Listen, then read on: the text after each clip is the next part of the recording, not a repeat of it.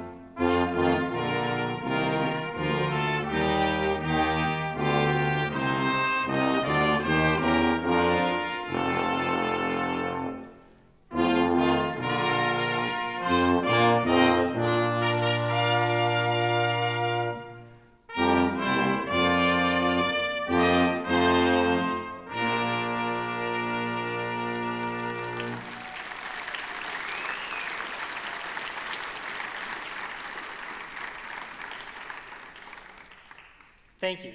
You may be seated.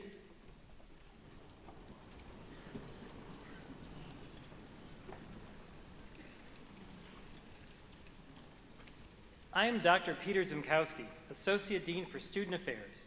It's my privilege to be your host. On behalf of Dean Hal Jensen, the Medical School Board of Directors, Associate Deans, Assistant Deans, Department Chairs, and the faculty, it's my honor to welcome you all and to thank you for joining us today for the first commencement of Western Michigan University Homer Stryker, MD School of Medicine.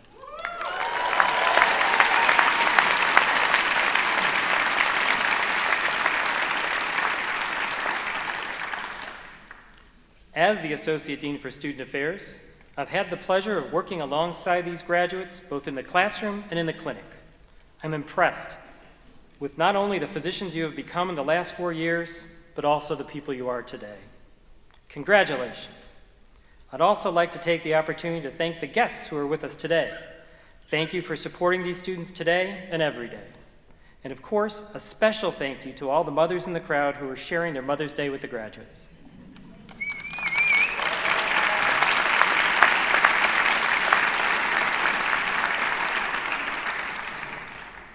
I would like to introduce the founding dean of Western Michigan University Homer Stryker, MD School of Medicine, Dr. Hal B. Jensen.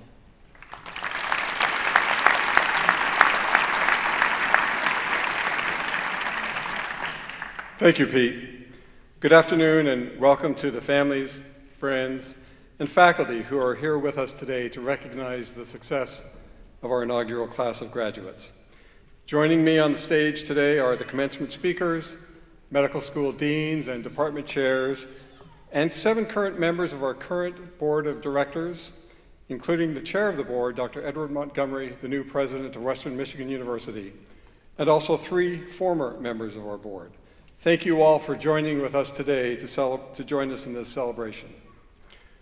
On my first day as founding dean for this medical school on March 22nd, 2011, I attended a very special community event that was dubbed Operation Historic Moment.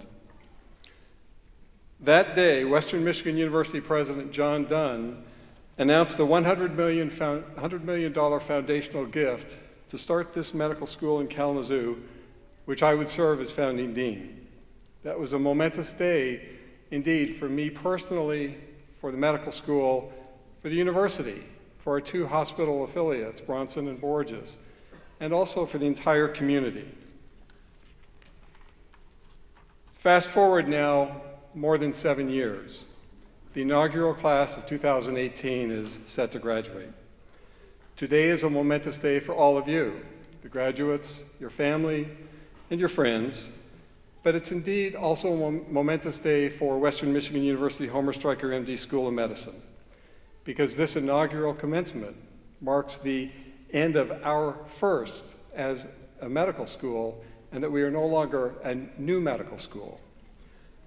Our medical school mission is to educate and inspire the exceptional clinicians, leaders, educators, advocates, and researchers of tomorrow. We fulfill our mission through the careers and good work of our graduates. I offer 3 perspectives of congratulations to our graduates. First, I offer my congratulations to the graduates on their successful completion of a very rigorous curriculum that led to the MD degree. Our faculty have developed this curriculum to position you to be successful through the rest of your careers. Even though you are graduating today from Western Michigan University Homer Stryker, MD School of Medicine, you will always, and many of you are leaving Kalamazoo, you will always be part of the medical school family. You're always welcome home. Second, congratulations on choosing this medical school for your medical education. As you accepted our offer of admission, you expressed confidence in us as a new medical school, as we showed confidence in you as a new medical student, to journey together to be able to be successful for you as well as for us. When we met during your interview days, I told you that we expected, and in fact required, your feedback and your input. You gave that to us. We listened, and we used that to make the medical school even better. I also ask you to bring to your medical school education a pioneering spirit. As a new medical school, we wanted to incorporate your pioneering spirit with ours, and you have done that. And I ask you to take that with you wherever you go, that wherever you are, wherever you may be, that you will make a difference in the communities where you are. Thank you for successfully graduating, because as I've told the faculty, our success as a medical school, their success as faculty, is really measured by the success of our graduates. So I'm glad you made it through the curriculum. I also want to offer congratulations to you on your choice to enter the medical profession. Among the many endeavors that you could have selected for your career, congratulations on making a choice that will have a profound impact on the individuals that will be your patients and on the communities that you serve. As a physician, your patients will share their most private thoughts, their most troubling challenges. They place a unique trust in you as a physician. When you're the physician in the room taking care of a patient, you may only be one person in the world, but to that patient in the room at that moment, you are all the world to that patient. As the inaugural class, you have set the precedent for future classes. You are an exceptional class. The bar is high. As this class and future classes graduate and go forth to serve, you fulfill the mission of this medical school by being exceptional. I thank you for allowing us to be part of your lives, to permit us to educate and to inspire you. Congratulations, and I welcome you to the medical profession.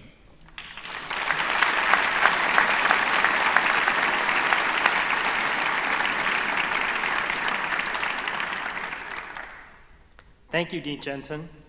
Now I'd like to welcome Jacqueline Dauk. She's a graduate selected by her peers to speak today on behalf of the class of 2018. Jackie earned her undergraduate degree from the University of Michigan. She'll be completing her residency training in general surgery at the University of Arizona College of Medicine in Tucson, Arizona. She is graduating with commendation in research, was awarded the Researcher Clear Award by her peers, is a member of the Upjohn Humanism Honor Society.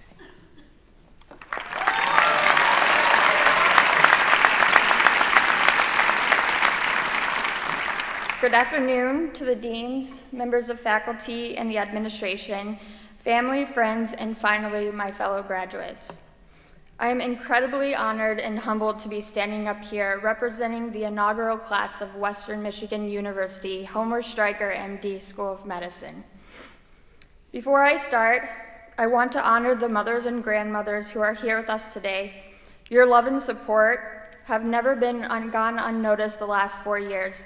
Thank you and happy Mother's Day.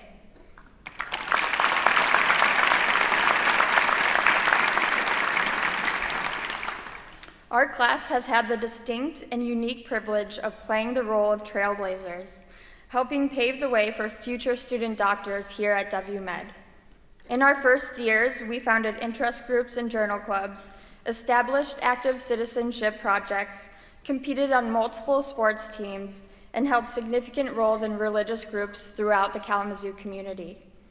As medical first responders, we've worked alongside EMTs and firefighters, volunteered at local events including festivals and football tailgates, and for some, found ourselves activating the emergency response system during daily life in the real world. Our class has proudly represented WMed at both the national and international levels, attending 38 conferences since 2014 and giving over 130 oral and poster presentations. Together, our CVs boast over 100 written abstracts and 69 published journal articles. With board scores well above the national average and a 100% match rate, we have truly established ourselves and created a reputation of success. For our class, these accomplishments did not stop short of WMed, but also followed us into daily life. Since school started, 8 classmates have gotten married, 4 are now engaged. We've watched delightfully as the Brugger and von Brock families have grown, and many of us have welcomed new in-laws, nieces, and nephews along the way. We've also had classmates that took time off to conduct research, representing WMed internationally as well in Peru, Uganda, Madagascar, Thailand, India, and South Africa, just to name a few. We've also experienced many firsts. The first time non-Michiganders witnessed the beauty of the Great Lakes, and for some, the first time learning how to live in snow. But more importantly, the first patients we interviewed on our own, unsupervised. The first time we sutured, intubated a patient, and performed CPR, as well as the first time we were trusted with a scalpel or delivered a baby. Threaded throughout these triumphs, we've also met many challenges along the way. As pioneers, we trialed iBooks and lecture PowerPoints. We've also worked alongside professors and faculty to gain full accreditation from the LCME. Clinical years confronted many of us with elusive etiologies of disease, often requiring difficult conversations with our patients and their families, and at times ending with some passing away. Over the past 4 years, many of us have had to cope as family members of our own have passed away. We've lost 5 parents, 2 moms, and 3 dads. We've lost professors within the WMed community, a dear friend and cheerleader of our program, Polly Jensen, and one of our own classmates, Kevin Vokes. Certainly, some days have left us a little bit more bruised than others, but we always came together to support one another, and in the process formed and strengthened relationships that will last a lifetime. Last fall, I picked up an audiobook on the art of asking questions. I found the subject intriguing as interview season was well underway, and I always found myself scrounging for something original to ask when they said, "Do you have any more questions?" I listened to this audiobook on my way to an interview, absorbing the lessons behind each question and finding ways to relate them to a career in medicine. The author, James Ryan, a dean of education at Harvard University, claimed that if you get in the habit of asking yourself 5 essential questions in life, you can create understanding, spark curiosity, initiate progress, fortify relationships, and draw attention to the important things in life. Today, I want to share with you these 5 questions. The first, wait, what? Is an idiom of which, thanks to Generation Z, has come to express confused surprise. Being a medical student easily lends itself to this expression. Take, for example, microbiology. Who knew there was danger in having a kitten for a pet, walking barefoot on the beach, or eating at a picnic? I'd venture to guess many of you in the crowd are asking yourself this very question. Wait, what? How can a kitten be dangerous? Clinical years furthered our use of this phrase. My very first day of clerkships, for instance, I was tasked with waking a patient at 5 o'clock in the morning and performing a physical exam for the first time on my own. Wait, you're asking me to do what? In the OR, we found ourselves many a times placed in the most precarious of positions, instructed to retract gently, but also at the same time forcefully. Gently, but also forcefully. Wait, what? Or one of my personal favorites, when Peter White was handed a scalpel and asked to perform a stab incision. You'll have to ask him how that story ends. In medicine, snap decisions are inevitably common practice. But by asking ourselves, wait, what, we can take a moment to step back and make sure we understand, guaranteeing comprehension of the tasks at hand, clarifying any limitations, and doing so prior to forming final conclusions. I suggest you use this question as a fail-safe in your future practice. It will give you time to think before you act. The second question is, I wonder why, or I wonder if. Such rumination revolves around curiosity, highlighting areas that have room for improvement. Medicine works on a frontier between knowledge and ignorance. Ignorance of medicine, that which remains unfamiliar or unanswered, is the larger portion, knowledge the smaller.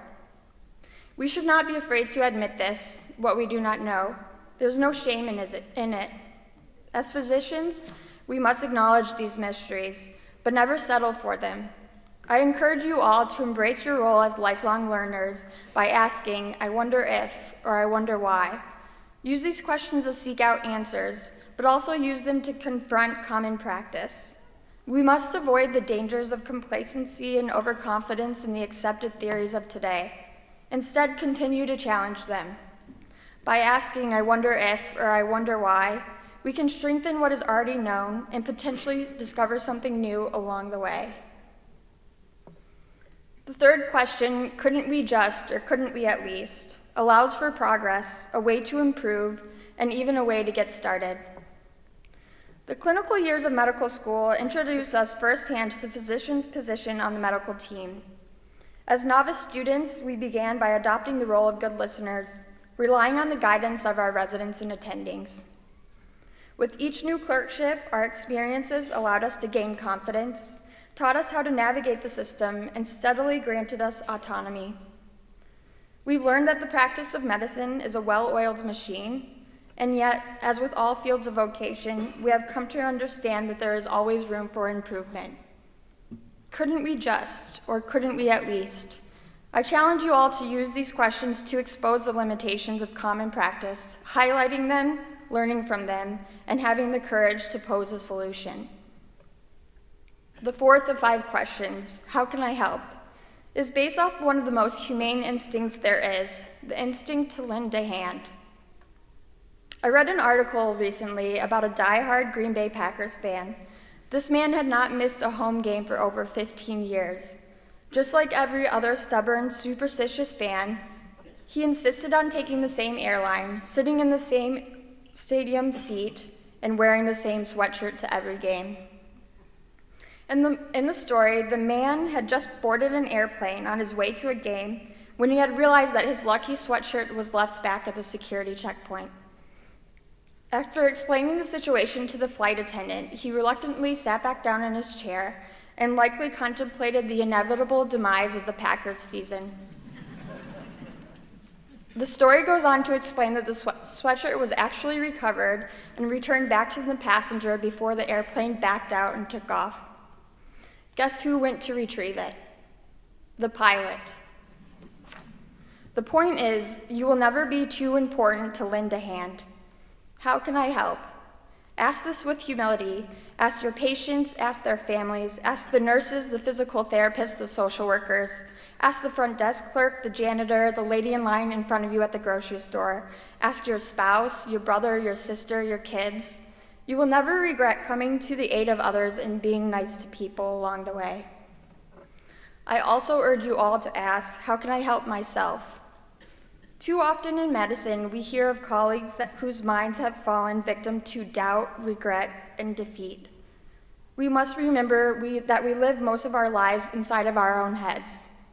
What we dwell on inevitably and profoundly shapes who we are. Make sure it's a nice place to be. And if you ever find yourself needing someone to lean on, never forget, we will always be in this together. The fifth and final question, what truly matters? In the context of medicine, the answer will always be the patient. The patient is what truly matters. Not the disease process or the correct medication, not the surgery needed or the therapy after. Daily life for us may revolve around hospitals and clinics, but for our patients, it does not. Never forget how privileged you are to gain their trust and sit within their inner circle. What truly matters? Ask your patients, learn their stories, find out what truly matters to them, and strive to accommodate their future they have in mind. The 5 essential questions. Wait, what? I wonder why. Couldn't we at least? How can I help? What truly matters? Use the answers to guide your steps as clinicians, leaders, educators, advocates, and researchers. Yesterday we were students, today we are doctors, and tomorrow we become interns. As you embark on the first year of residency, don't forget, you are who you run with. Seek out the Dr. Lurkeys of the world. As Vail says, it's not practice makes perfect. Perfect practice makes perfect. Make sure to take pride in the way you finish. And always remember, slow and steady wins the race. Medicine is hard. It will make you doubt your knowledge, question your decision-making skills, and at times leave you after long shifts bewildered with lost battles. Just put one foot in front of the other, and if at first you don't succeed, try again. On the first day of medical school, we learned that being a good doctor is predicated on being a good human being. WMed has taught us to elevate this standard, wear it well. The kindness, the genuine compassion that this community has taught us. Never diminish who you are and what you are being and doing. Be transparent with your patients, protect your integrity by always putting your best foot forward, and take ownership in your efforts. Medicine requires us to get beyond what we are and face the things that are so much greater than ourselves. Ask for help when you need it. Our path to the MD degree was steep and grueling, lengthy at times, but it was our character, commitment, and discipline that enabled us to follow through. I'm very proud to be a member of the inaugural class of 2018, surrounded by 47 brilliant and inspiring brand new physicians. You only pass by once, but what you leave behind is what you stood for. Our time here has come to an end, but together the class of 2018 has left a lasting mark. Congratulations.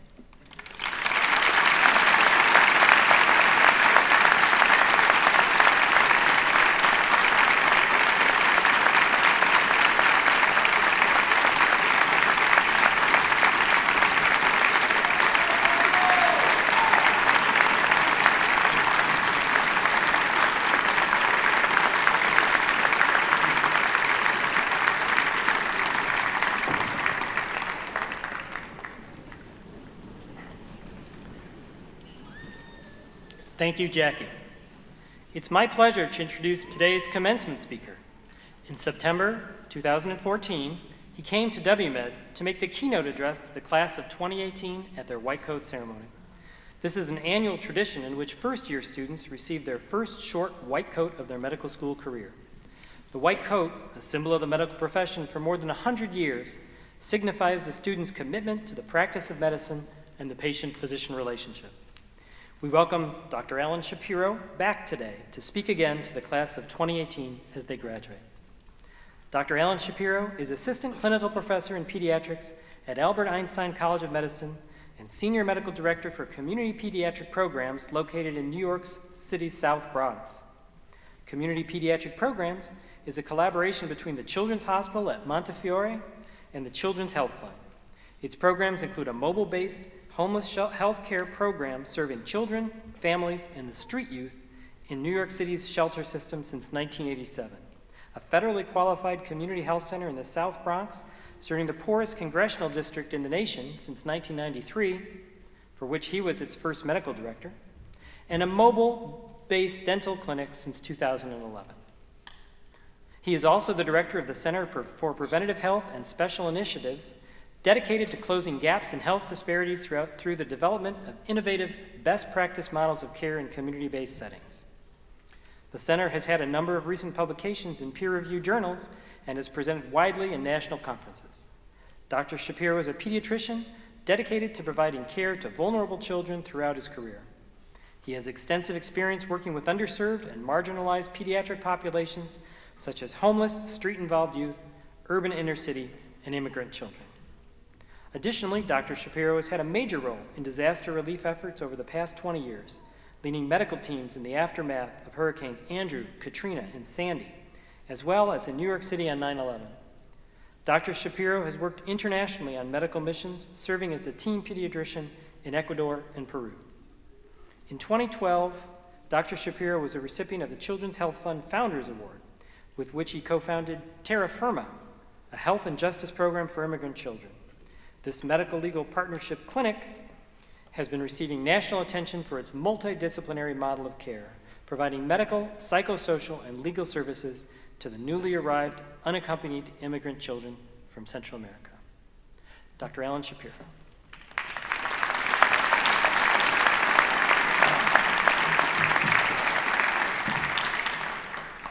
Good afternoon, everyone, and thank you for inviting me back to WestMed, which is a lot easier to say than Homer Stryker, MD, School of Medicine, which I heard is now a song.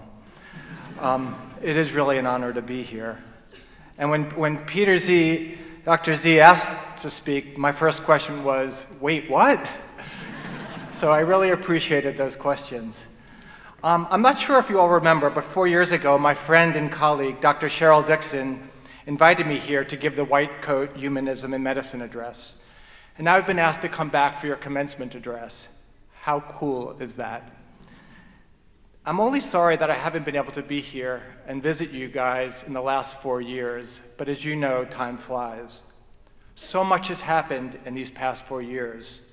The Affordable Care Act, Obamacare, and almost 18 million insured patients since I was last here.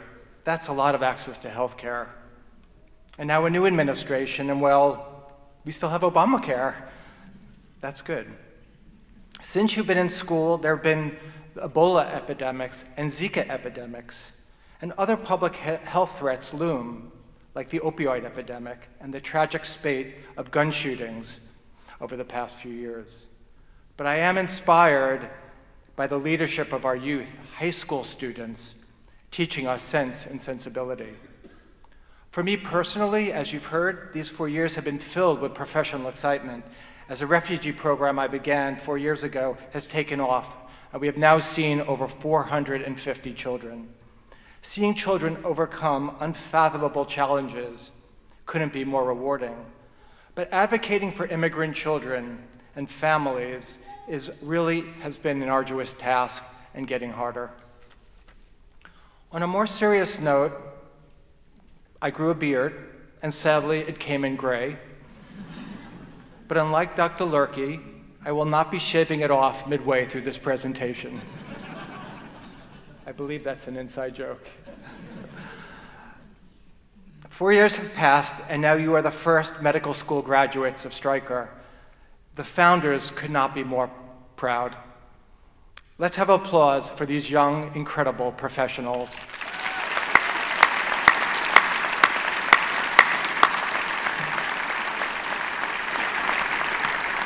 I also want to acknowledge your dean, your professors, your advisors and mentors, whose love of teaching and dedication to your success cannot be overstated or overvalued. And I want to give special mention to the medical school administration.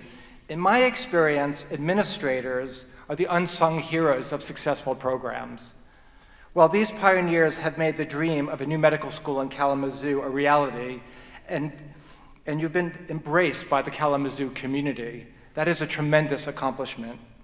Today, you are bearing the fruit of your labor. And lastly, a big round of applause for your family and friends, your loved ones that have helped you through thick and thin and probably helped you into your gowns today. A big round of applause.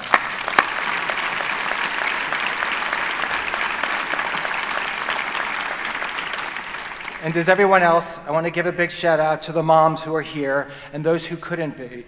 All that hard work and love has paid off. This must be one of your proudest days.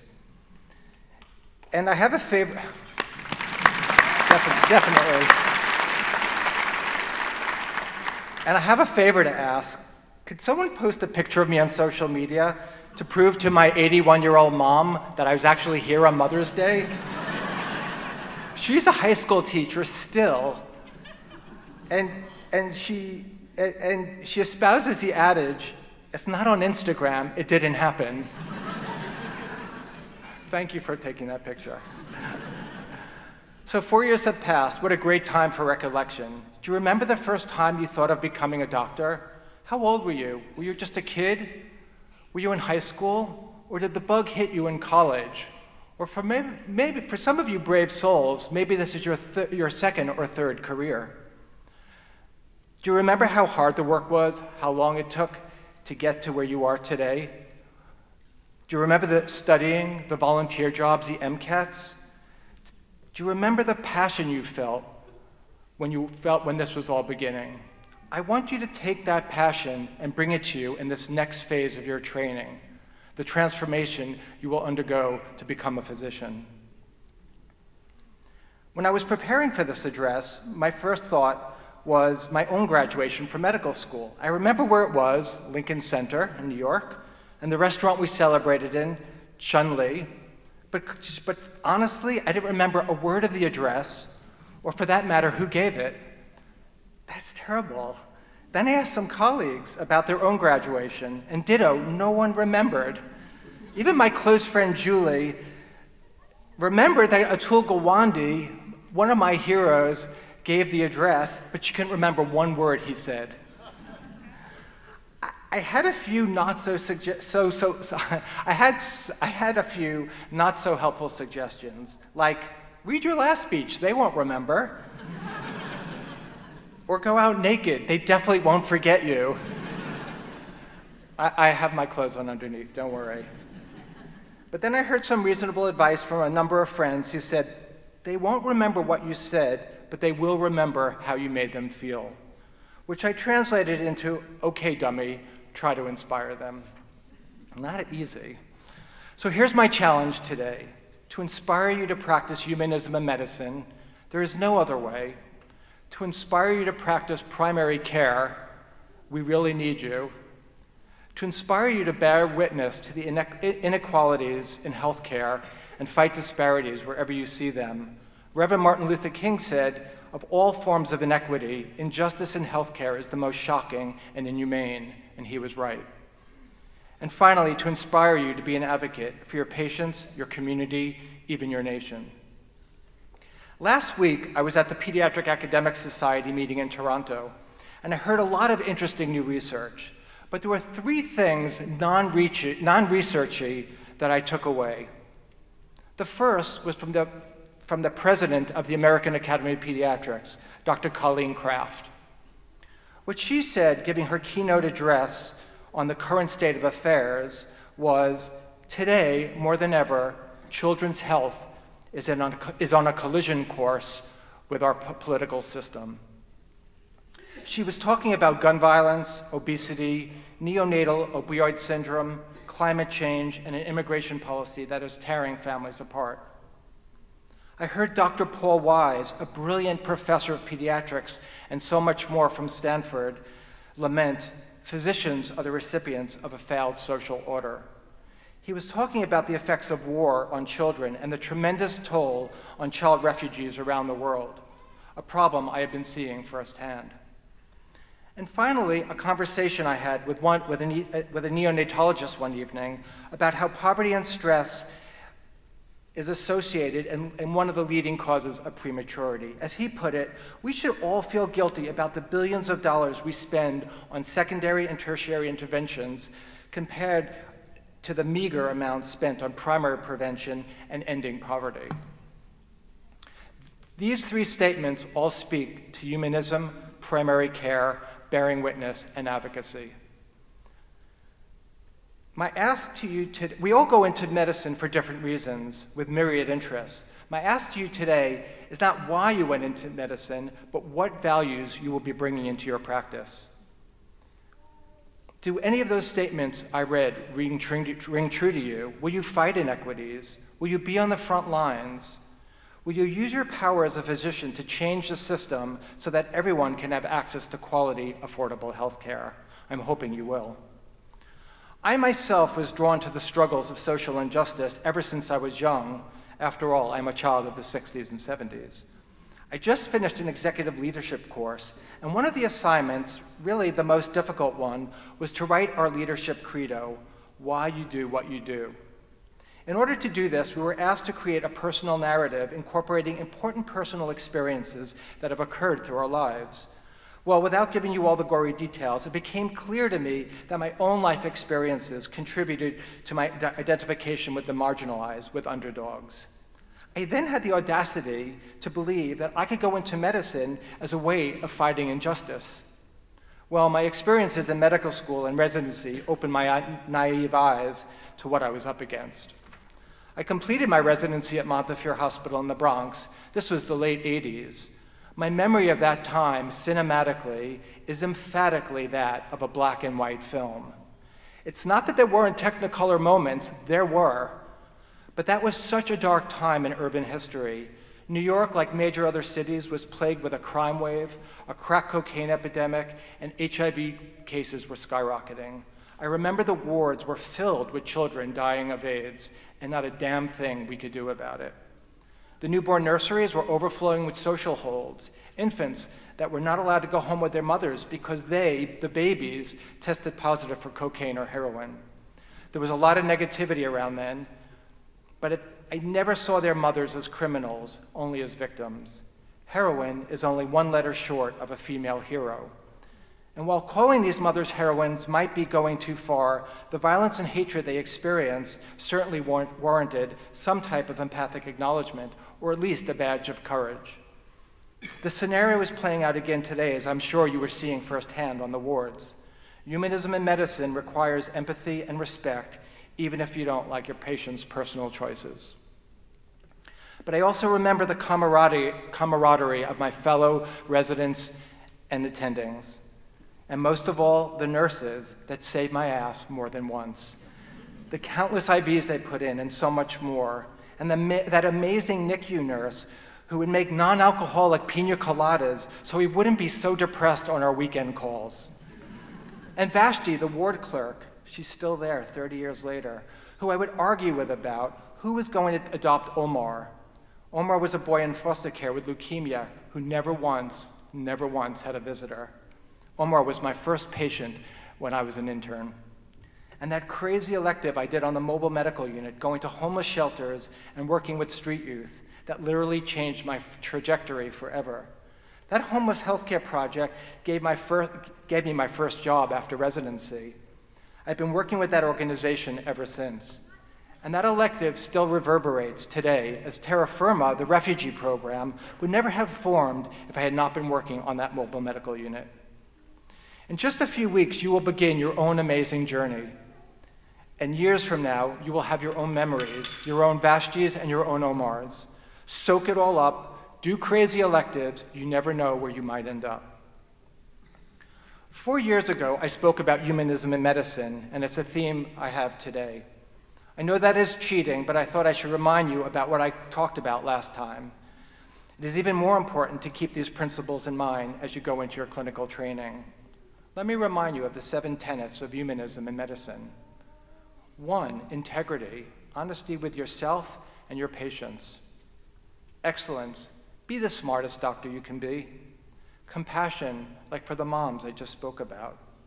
Altruism, help out that struggling resident or medical student. Respect, understand the autonomy and values of others.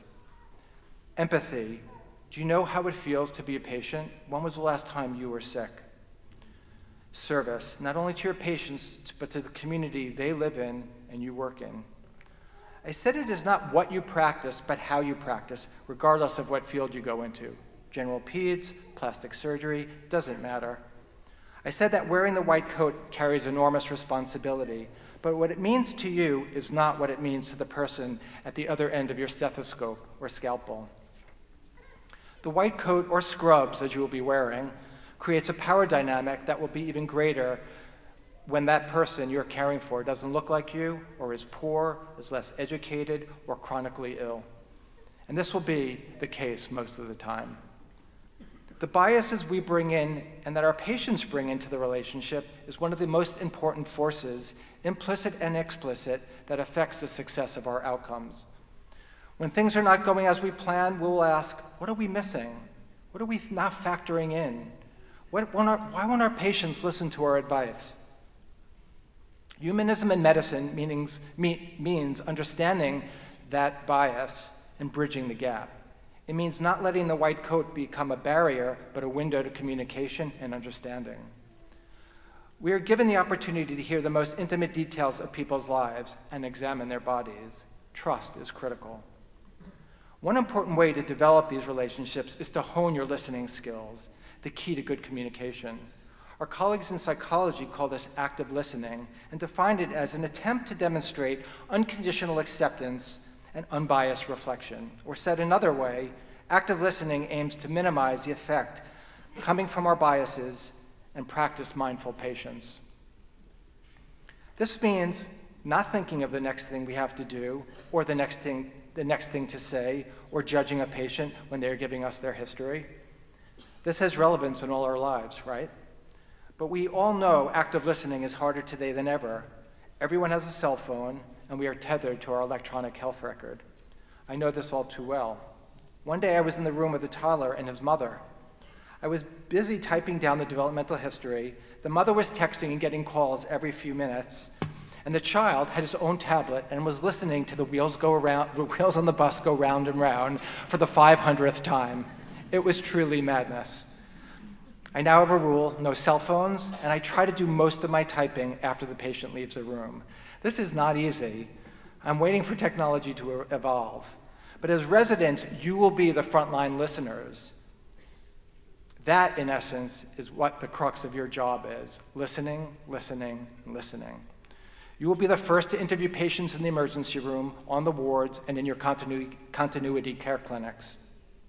You will be the one staying up all night, monitoring your patient's condition, and you will be conveying all this in your notes and in your verbal reports to your team. The next 3 years will be time to practice and sharpen this important skill. Be an active listener. But I also want to tell you, be an active observer. I want to make the argument for active observation. Be keenly aware of the trends around you, the trends in your practice, the trends in your community. As we become more reliant on lab tests and technology, we can sometimes miss the forest for the trees. A light bulb went on when I realized we no longer needed a Failure to Thrive clinic, but actually a clinic to combat childhood obesity. That's the difference between the 20th and 21st century. We have more data than ever before, and that data is revealing more clearly the health disparities in our country. We can no longer hide from this truth. If you're Black, you're 21% more likely to die from heart disease than if you're white. Black infant mortality is twice as high as for white infants. And maternal mortality is worse now than it was 25 years ago. If you live in the Deep South, your life is an average 3 years shorter than if you live in other parts of the country. And if you live below the poverty line, you are 25% more likely than higher income Americans to develop hypertension. I can go on. We have been blaming lifestyle, bad choices, high-risk behavior on these disparities for a long time. But medicine is evolving. You may even say undergoing a revolution. We are beginning to understand that the cause of these disparities is not what people do. It is far deeper and more insidious. Can it be structural institutional racism, sexism, and classism that is to blame? The answer is a resounding yes. One of the most important trends in healthcare over the past decade is a growing body of evidence of the harmful effects of stress on our health. We must be aware of how all these isms create an environment of toxic stress. When you start spending time on the floors in the ED in your clinics, you will notice that there's a number of patients who come back over and over again. The umpteenth asthma hospitalization for that child, the blood glucose that you can't control, the mom who keeps bringing her daughter back to clinic because she refuses to go to school. What's going on? There are two key concepts that I know Dr. Dixon has taught you, and that you should constantly be thinking about through your residency and beyond. You will be part of the revolution. Number one, adverse childhood experiences, and number two, social determinants of health. There is incontrovertible evidence that adverse childhood experiences, ACEs, such as abuse, exposure to domestic violence, living in foster care, growing up with a parent dependent on drugs or alcohol, leads to an unregulated stress response. In other words, always being in that fight or flight mode. What follows is a cascade of biological events that affects every aspect of our physiology, our immune system, our cardiovascular system, our endocrine system. We know, thanks to breakthrough research of Felitti and Anda, the original authors of the ACEs study, that there is a dose response. The more childhood adversity you experience, the worse your health outcomes will be. An important component to all of this is the buffering effect of a loving caregiver. But what happens if that caregiver is too stressed out or depressed herself? She can no longer be that buffer for her child. This unmitigated stress, especially when chronic, is called toxic stress. We now have a better understanding how toxic stress can lead to serious health consequences, such as obesity, hypertension, cancer, and depression. Could it be the effects of adverse child experiences to blame for the poor outcomes of that asthmatic or diabetic patient I just mentioned? You bet. The ACEs research was published in 1998, but 20 years later, ACEs screening is not part of routine care. I highly recommend reading Dr. Nadine Burke-Harris's book, The Deepest Well, where she persuasively lays out the argument for ACEs screening. She is doing groundbreaking work translating the science of stress into primary care and helping us understand the physiologic, genetic, and epigenetic causes of health disparities.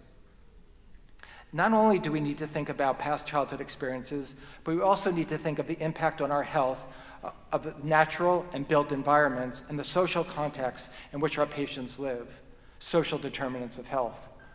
Said another way, your life expectancy should not be determined by your zip code, but it does. Do a test. Overlay the map of socioeconomic status with any chronic disease in your community. The areas with the highest prevalence of poverty will match exactly with the highest prevalence of disease. Does your patient have safe, affordable housing, or do they live in a shelter? Are there farmers markets and CSAs in the community, or do they live in food deserts? Is a community safe and filled with green spaces, or the parks too dangerous to allow children to play in? Your very own Michigan pediatrician, Dr. Mona Hanna-Attisha, whose keen powers of observation discovered how the children of Flint, Michigan, especially in the poorest wards, were being poisoned by lead in the city's water supply. She realized that the rising number of children screening positive for lead poisoning in her clinic was directly tied to the city switching its water source from Lake Huron to the Flint River. Government officials were valuing financial austerity over the health of their children. She was told by those very same officials that her science was unfortunate. Well, it turned out it was unfortunate for them. She stood firm and eventually prevailed. The rest is history. Your role will be to champion innovative interventions that are proving to make a difference, like group primary care, where their appointments are 90 minutes, not 20, where real teaching and role modeling can happen. Like setting up a medical legal partnership so you can refer your patients to a lawyer who can help them with housing or benefits or other legal issues that affect their lives. Or referring your young women to nurse-family partnership to give them intensive support through their pregnancy and beyond. Or making sure that behavioral health is embedded in every single place you work. Let me finish by telling you about terra firma and how a little digging led to a successful medical legal partnership caring for refugee children. In the spring of 2013, after 23 years of working on a mobile medical unit at a drop-in center for homeless street youth, one of the case managers brought me an adolescent from Guatemala with severe mental illness. He couldn't tell us where he was getting care or what medications he was taking. He could barely talk. All he had was the business card from his pro bono attorney working at Catholic Charities. Well, we called that lawyer and learned that what we needed to know to treat that kid. But we also learned that he had this designation, unaccompanied immigrant child, which afforded him a legal path to residency. The lawyers then told us what they were seeing was a growing number of these refugee children who arrived in the US from Central America without a parent or legal guardian and had great medical and mental health needs. They were looking for a clinic to send these children, and after hours of strategic meetings and way too much pizza, terra firma was born. We developed a program where a team of pro bono immigration lawyers and case managers come to our health center and work side by side with pediatricians and mental health professionals. Children from all over the city are referred to us to receive trauma-informed interventions. Their stories of violence, abuse, and abject poverty would make your hair stand on end and wonder whether humanity exists at all. But it is their resilience, their ability to bounce back from adversity and thrive that makes this work so rewarding. We see children begin to put their lives back together through soccer and photography and support groups that we offer. We also write professional affidavits and corroborate their stories of trauma and testify in court. I am happy to report that no child we have provided evidence for has lost a case. This is the power of multi-sector collaboration, breaking down the silos. I often ponder what would happen if we didn't have time to call that lawyer. We could have just sent that patient to the emergency room and not thought any further about it. What would happen if we didn't entertain the idea of bringing immigration lawyers into our health center? We now have the biggest program for refugee children in the country. So you are entering your residency and the world will begin to open up to you. What an incredible, exciting time. Hopefully you will have been inspired by these stories and understand what your future can look like. You can push new ideas, you can think out of the box, and you should. But always keep in mind the role we physicians have to end health inequities and fight for social justice, no matter where you practice or what field you go into. Oftentimes we feel powerless to change what we see. I like to reverse that and say that it might be that we just don't recognize the power that we have. Your MD confers enormous power and can be used to change the world. Let me end with part of a poem for one of my favorite doctors, Theodore Geisel, also known as Dr. Seuss. You have brains in your head, you have feet in your shoes. You can steer yourself any direction you choose. You're on your own, and you know what you know. And you are the ones who will decide where to go. You're off to great places. Today is your day. Your mountain is waiting, so go on your way. I wish you all the best of luck. I wish I could all see you in 3 years and see you onto the next phase of your journey. And lastly, take good care of yourselves. There is nothing more precious than your own health and well-being. Thank you so much for inviting me here today. Congratulations.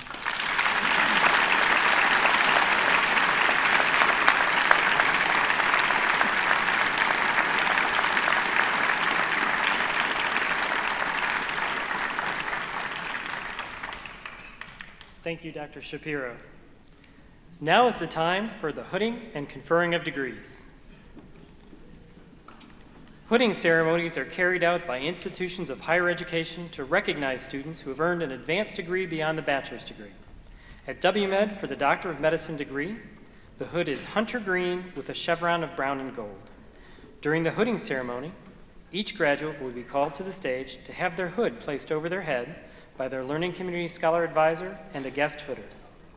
Graduates have the opportunity to be hooded by a physician family member, friend, or mentor. During the hooding ceremony, we will announce the names of each guest hooder. We want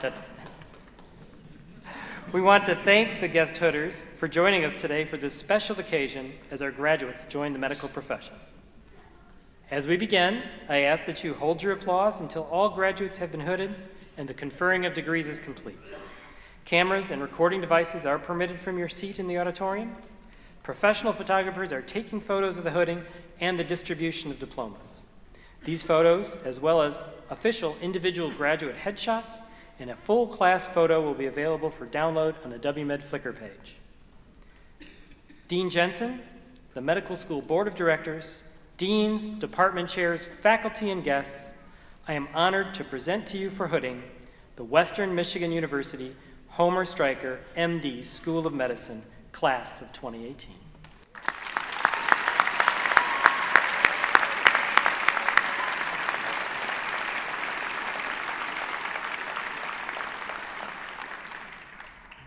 From the Learning Community APGAR is Scholar Advisor Dr. Kathy Sharon.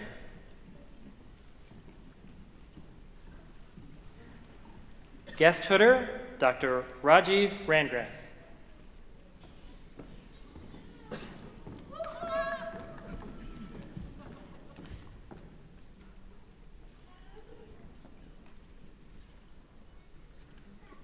Dr. Ana Villalobos Acosta.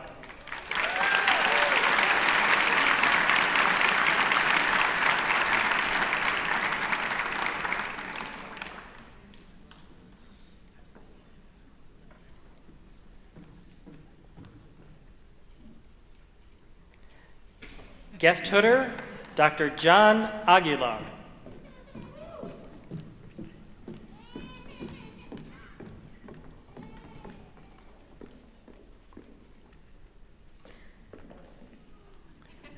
Dr. Michael Behoon.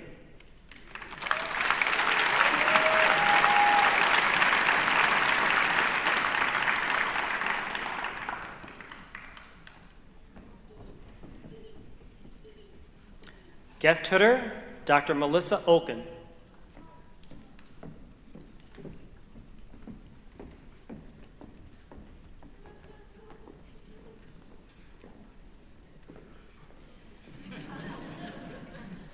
Dr. Peter White.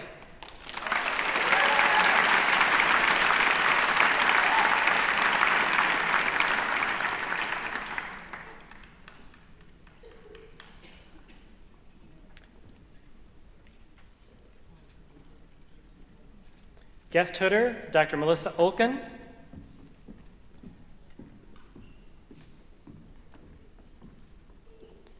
Dr. Tu Win.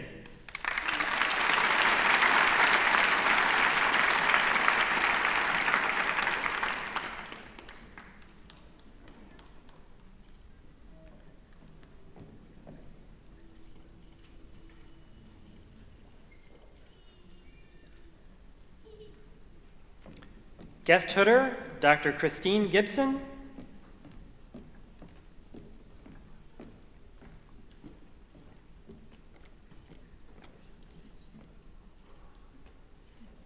Dr. Rohan Kedar.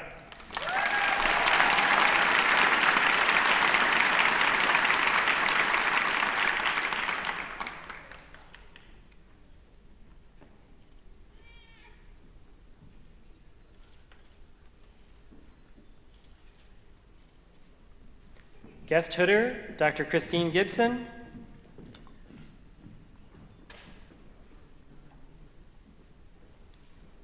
Dr. Eleanor Yu.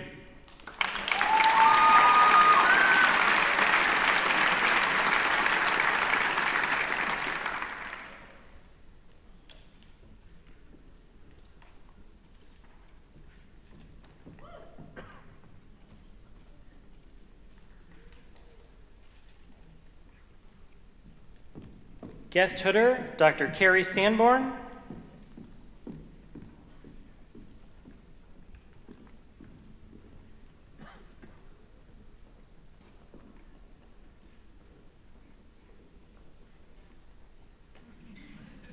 Dr. William Rasmussen.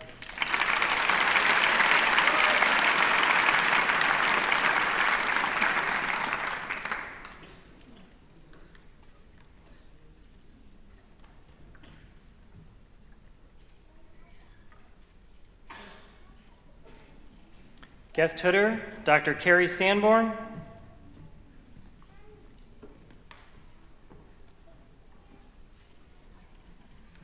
Dr. Andrew Sellis.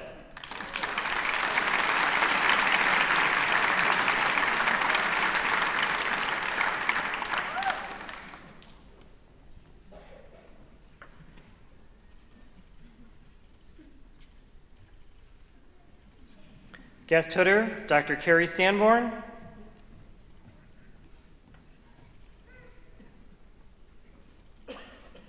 Dr. Cody Overmeyer.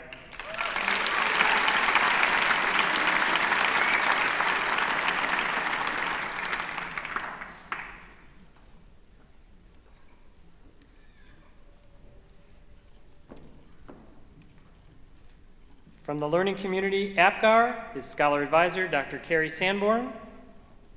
Guest tutor, Dr. Donald Graydonis.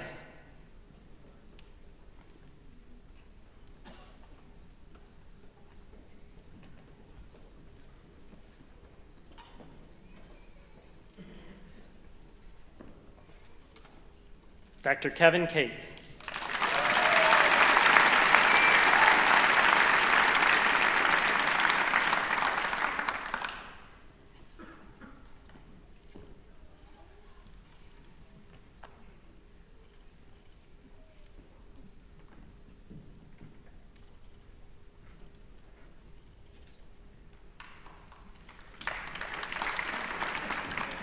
Guest tutor, Dr. Maritza Lagos.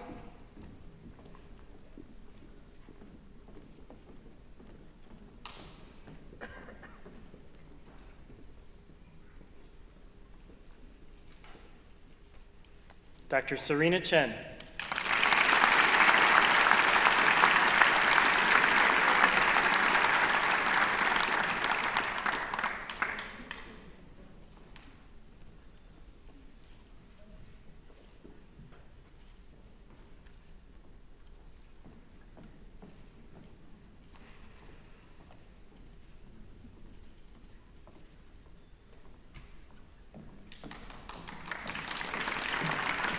Guest tutor, Dr. James Fidraki.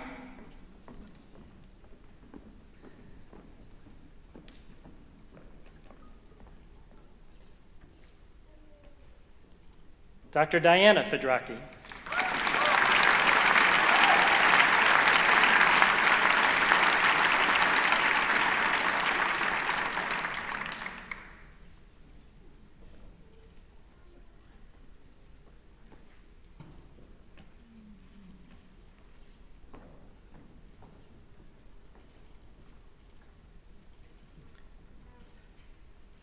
Guest tutor, Dr. Lisa Miller.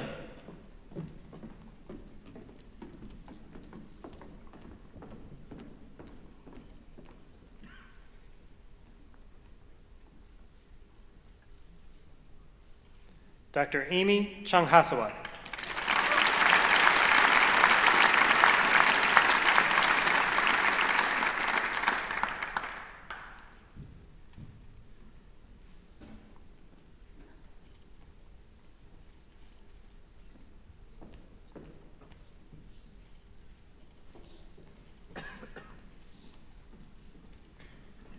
Guest tutor, Dr. Mehrun Rohani.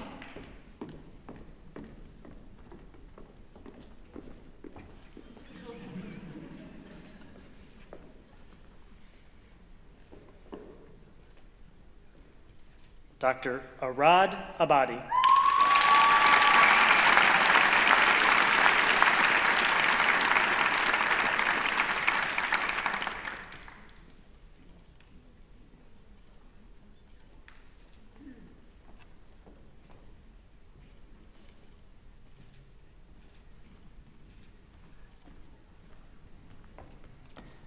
From Learning Community Blackwell is Dr. Mark Lurkey. Guest tutor, Dr. Mehrun Rohani.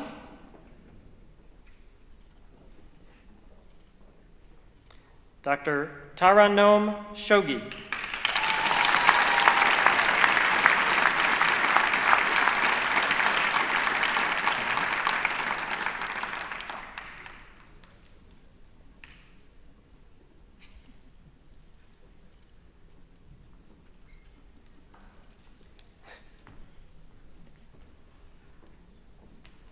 Now, from Learning Community Blackwell,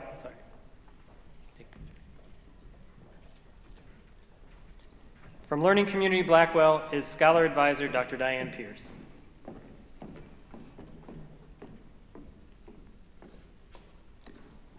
Guest tutor, Dr. Lisa Miller.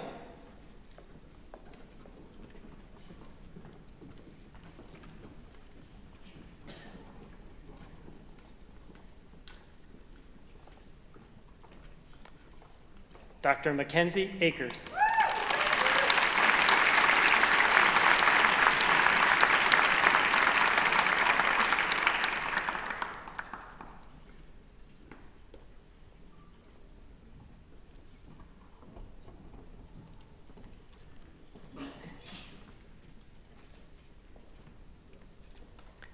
Guest tutor, Dr. Carrie Sanborn.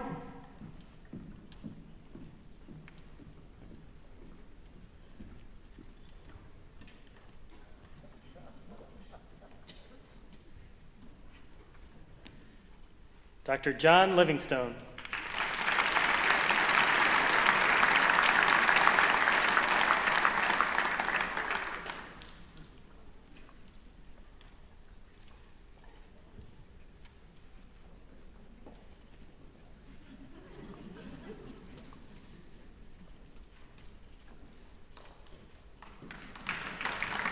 Guest tutor, Dr. Carrie Sanborn.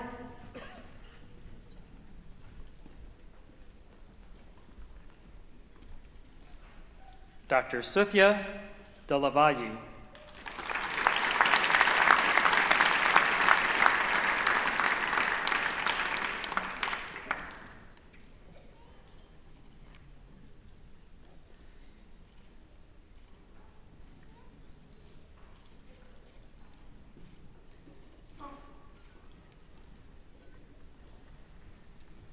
Guest hooder, Dr. Reem Jarbo.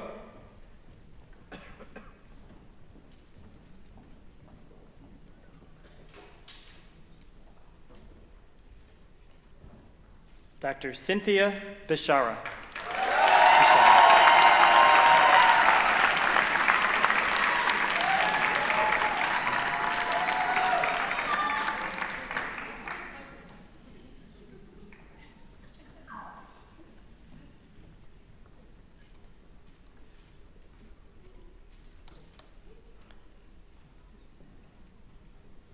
Guest hooder, Dr. Jerry Chow.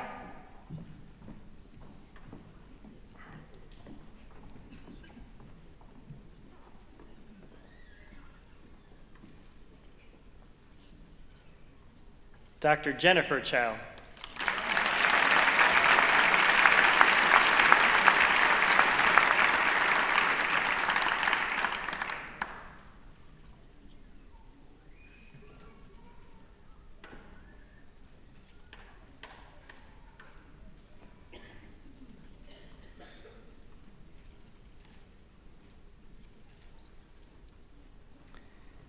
Guest hooder, Dr. Mary Ann Skiba.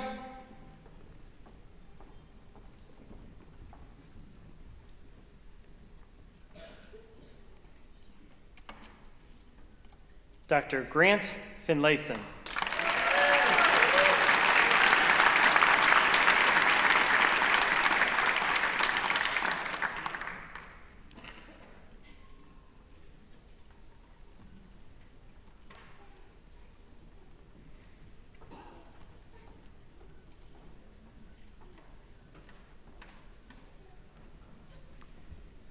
Guest hooder, Dr. Priscilla Woodhams.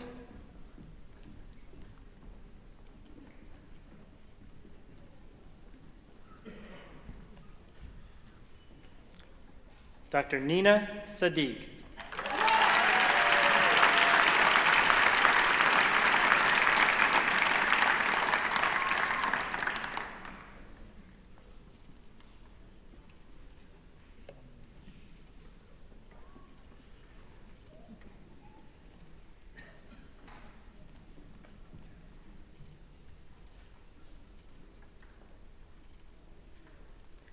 Guest hooder, Dr. Joseph Pralo.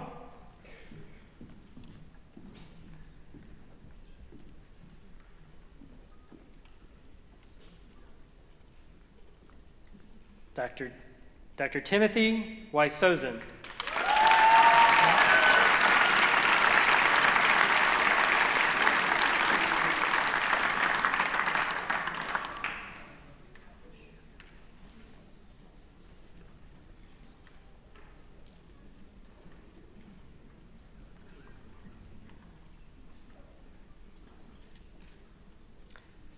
Guest hooder, Dr. Emmanuel Zervos.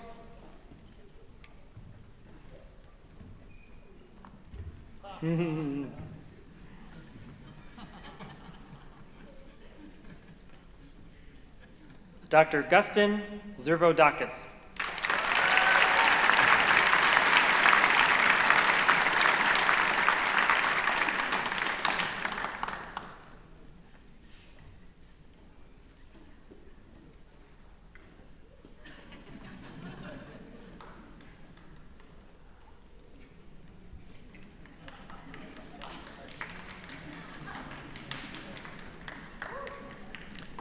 From the Learning Community Cushing, Scholar Advisor, Dr. Robert Rebar.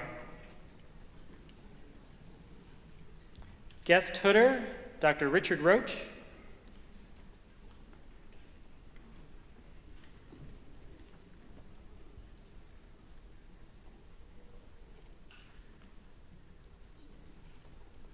Dr. Nicole Baker.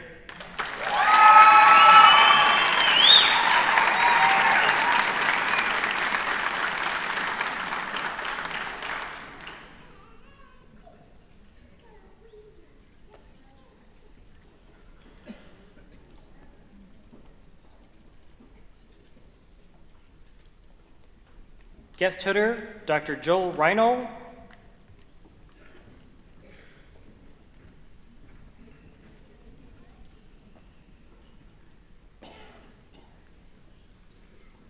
Dr. Andrew Chen.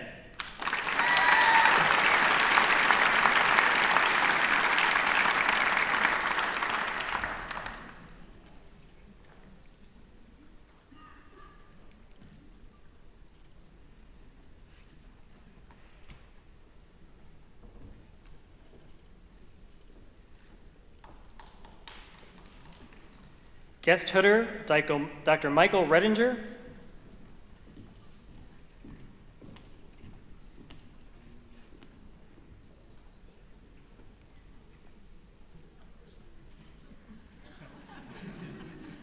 Dr. Olivia Fournier.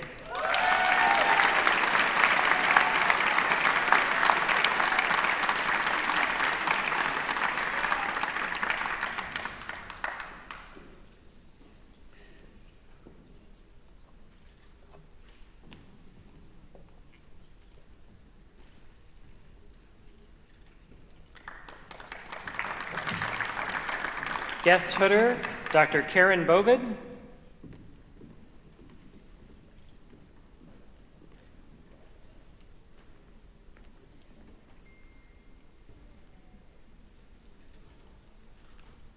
Dr. Tyler Harris.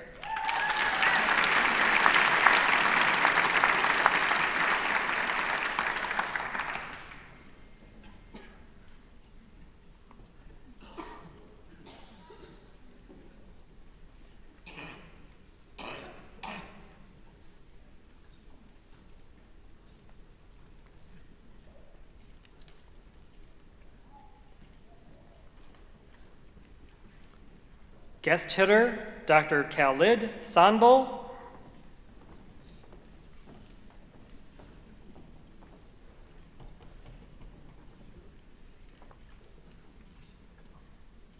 Dr. Mona Sanbol.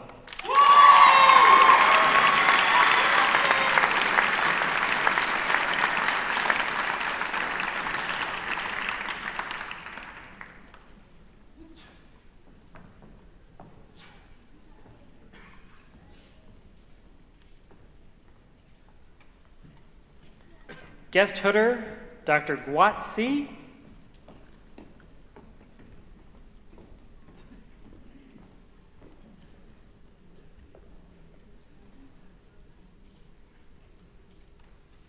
Dr. Daphne Si.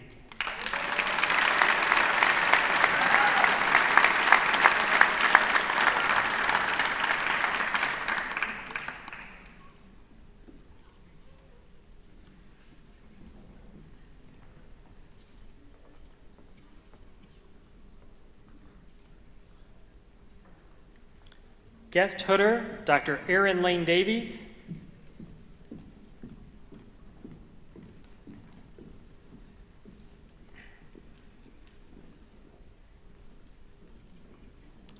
Dr. Lance Van Brocht.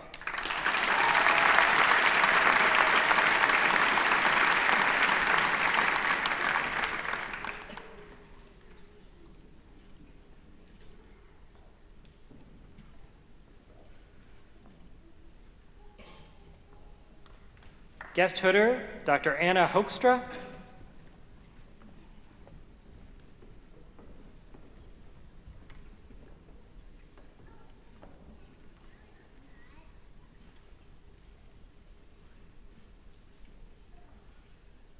Dr. Samuel Yost.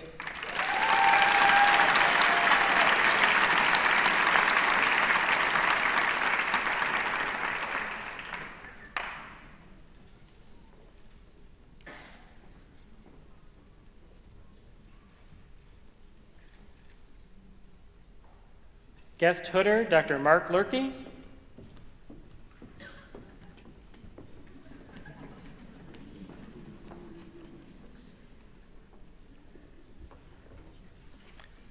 Dr. Nicole Foley.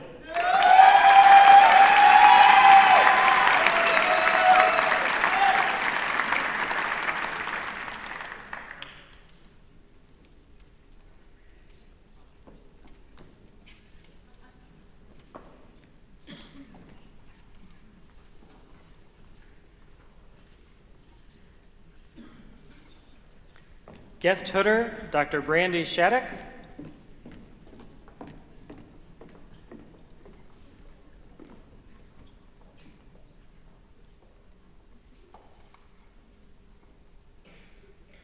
Dr. Alan Hifko.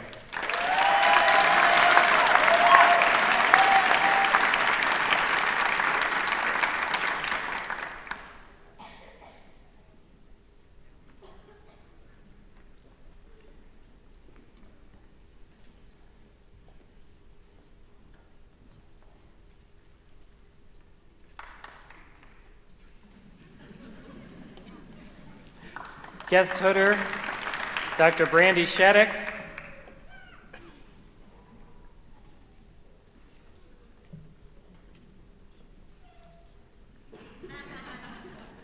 Dr. Jacob Bruger.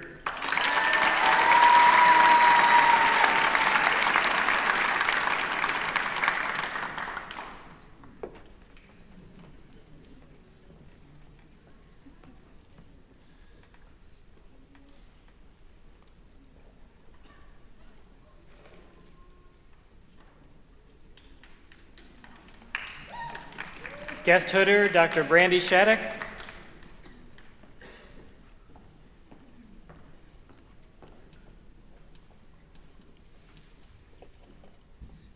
Dr. Brian Chung.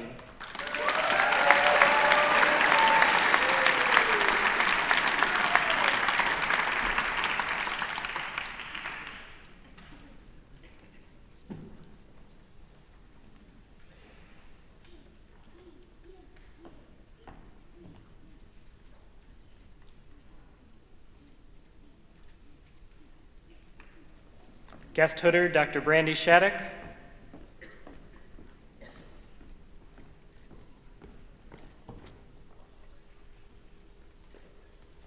Dr. Joshua Shinkowski.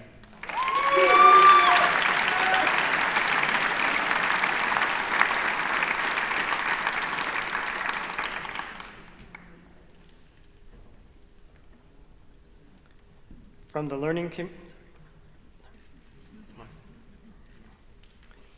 the learning community, Drew, Scholar Advisor, Dr. Brandy Shattuck.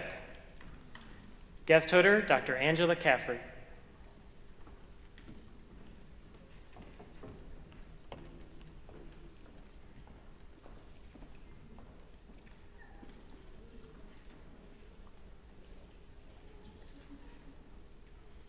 Dr. Patricia Choi.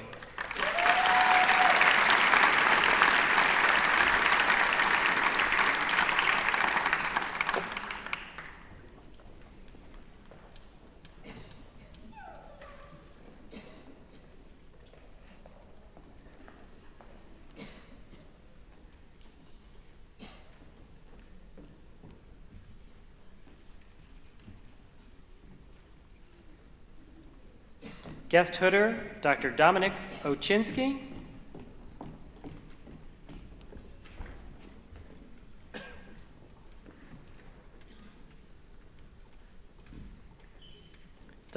Dr. Sheila Sullivan.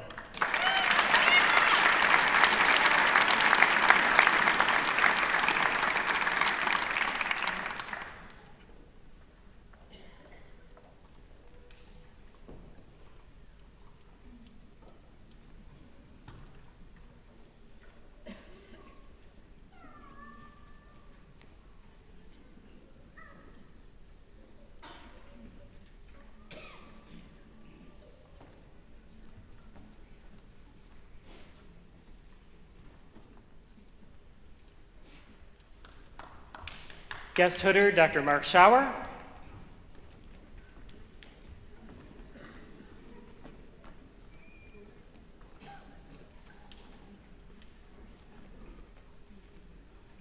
Dr. Timothy Truong.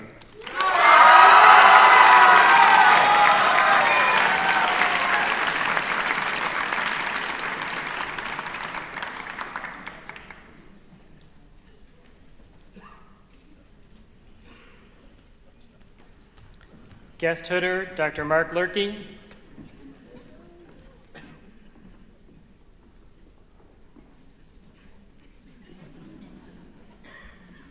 Dr. Garland Yu.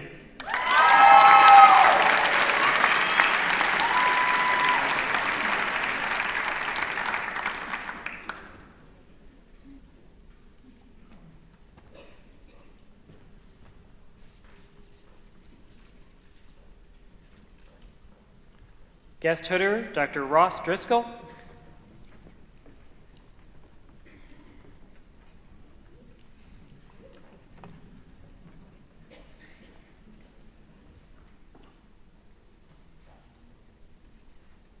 Dr. Jeffrey Johnson.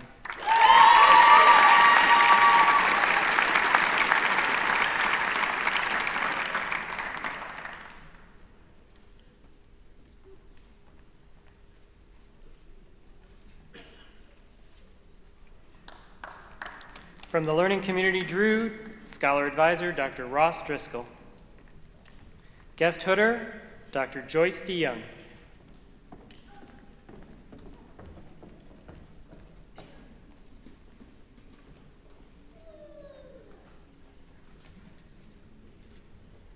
Dr. Heather Chen.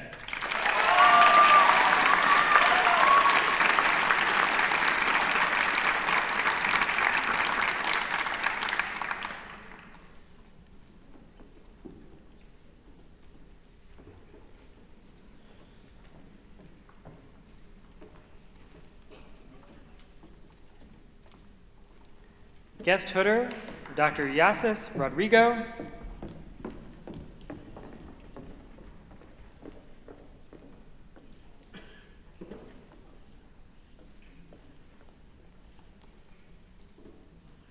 Dr. Jacqueline Dowk.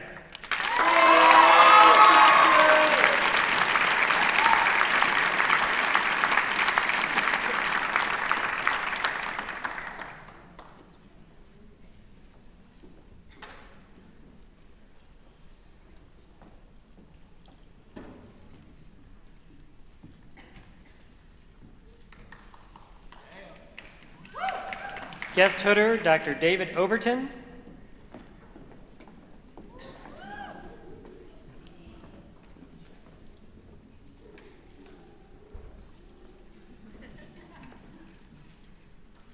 Dr. Diti Ranvilla.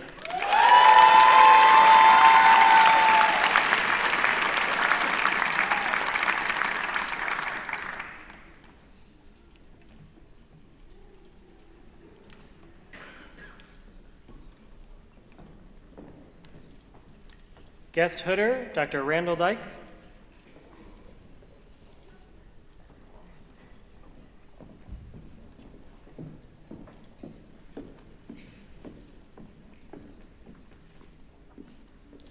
Dr. Nicholas Beam.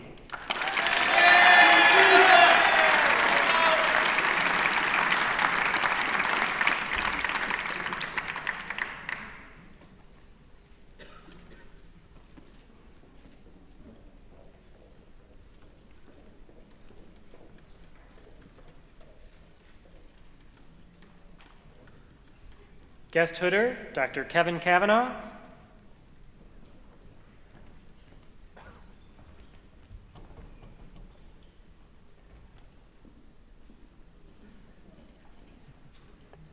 Dr. Eric Edward.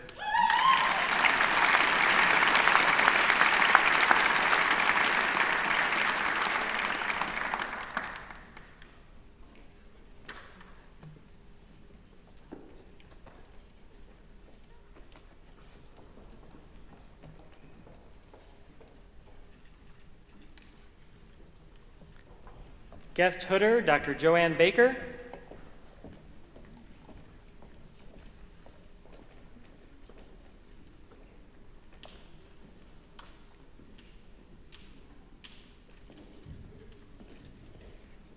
Dr. Michelle Walker.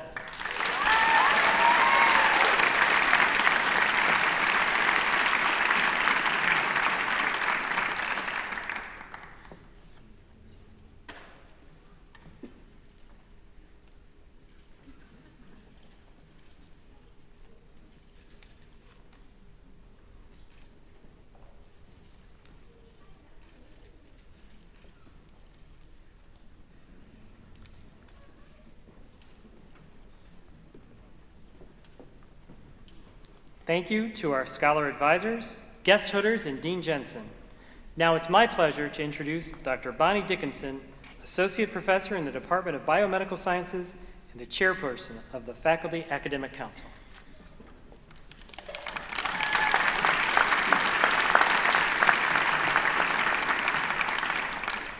Thank you, Dr. Ziemkowski. I ask that the candidates for the Doctor of Medicine degree please stand. Dean Jensen, the faculty of the Western Michigan University Homer Stryker, MD, School of Medicine, certifies that these candidates have dutifully completed the requirements of the degree Doctor of Medicine.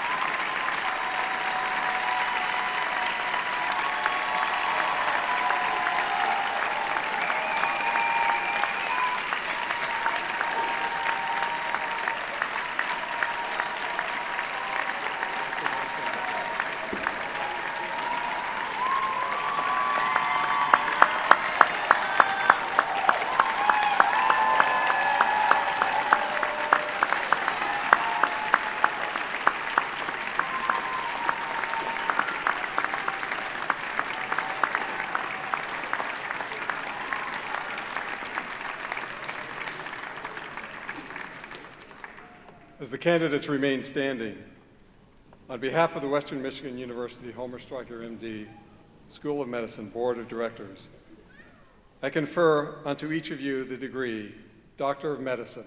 Congratulations.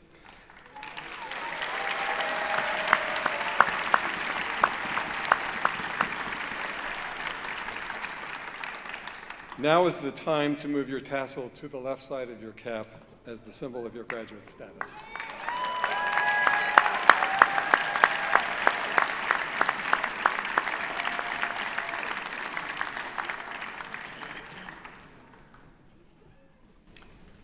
Congratulations, graduates, or should I say, congratulations, doctors. Dear guests, the oath of Hippocrates is a symbol of the medical profession and perhaps the most widely known of Greek medical texts.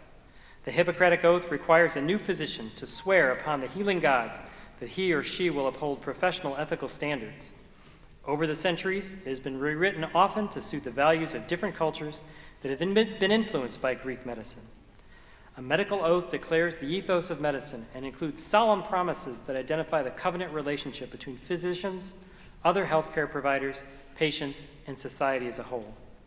During the very first weeks of medical school, students in the class of 2018 created their own class oath, which enabled the students to reflect on the principles they feel are important to embrace as medical professionals. By writing their own words, the oath created the foundation for their medical education and medical career. I welcome the president of the class of 2018, Sam Yost, who will lead the graduates as they recite the class oath. Sam earned his undergraduate degree from Saginaw Valley State University and a master's in public health from the University of Michigan. Sam will complete his residency training in obstetrics and gynecology at the University of Michigan Health in Ann Arbor. He is a recipient of the Outstanding Student Award for the Department of Obstetrics and Gynecology. He's a member of the Alpha Omega Alpha Honor Medical Society and the Upjohn Humanism Honor Society. Sam received the Peter H. Capelli Endowed Scholarship and the James R. Ryan Family Foundation Endowed Scholarship. Dr. Yost?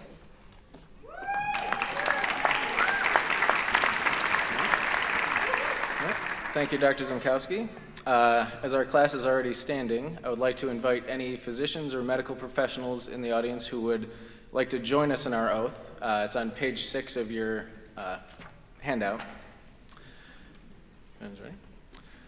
We, the students of the inaugural class of Western Michigan University Homer Stryker, MD, School of Medicine, swear the following oath. We pledge to holistically serve our patients and their families, devoting ourselves to their welfare. We pledge to approach all patients without bias, honoring their autonomy and demonstrating respect, compassion, and cultural sensitivity. We pledge to enrich the medical profession, perpetually seeking knowledge and self-improvement while accepting our personal and professional limitations. We pledge to nurture a love of learning in future physicians, guiding them as our mentors guide us. We pledge to embrace collaboration, respecting the wisdom and skills of our fellow professionals. We pledge to avoid the snares of arrogance, callousness, and greed. We pledge to embrace humility, fidelity, and altruism. We take this vow solemnly and freely in the presence of our colleagues, families, and communities for as long as we bear the honor and responsibility of serving in the medical profession. Thank you, everyone.